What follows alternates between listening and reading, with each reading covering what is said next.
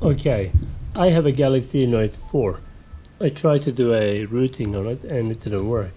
And so when I tried to do a software update to the latest version 6, it gives me an error message. Have a look. So this is all usual message. So we go OK. And it's checking for updates.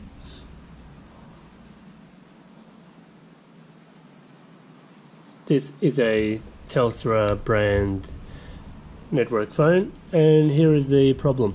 The operating system on your device has been modified in an unauthorized way. Try downloading software updates using Smart Switch on your PC or visit a customer service center. So how do you fix this problem? Okay, so what you do, first thing you need to do is download Samsung Smart Switch for your computer.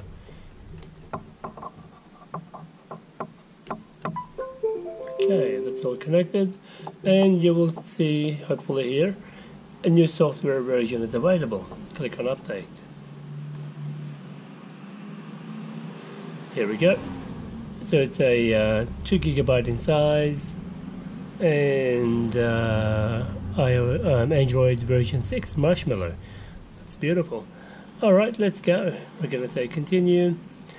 You need to install the correct driver to use the connected device with Smart Switch. Do you want to install the driver now? Okay, so disconnect your phone, click on confirm,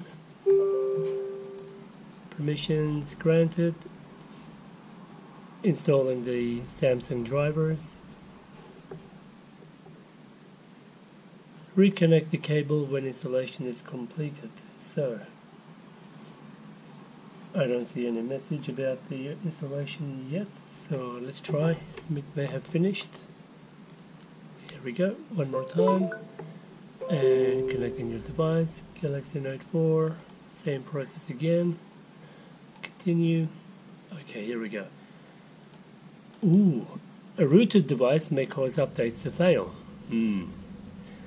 Okay, do not open any menus, do not switch, etc. So here we go. Click on continue, all confirmed. And now it's downloading the software components, so do not disconnect the cable from the PC. Let it run. And nothing's happening on the phone.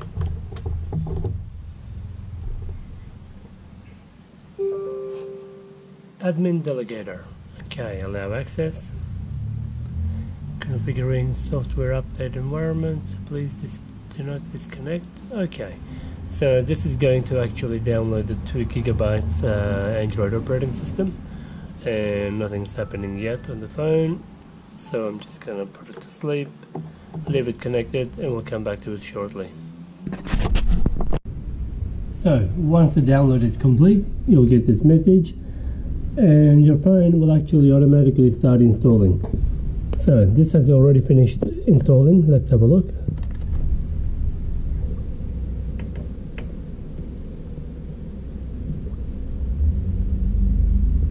There we go, I'm running version 6.01. And if I try to do a software update, let's have a look.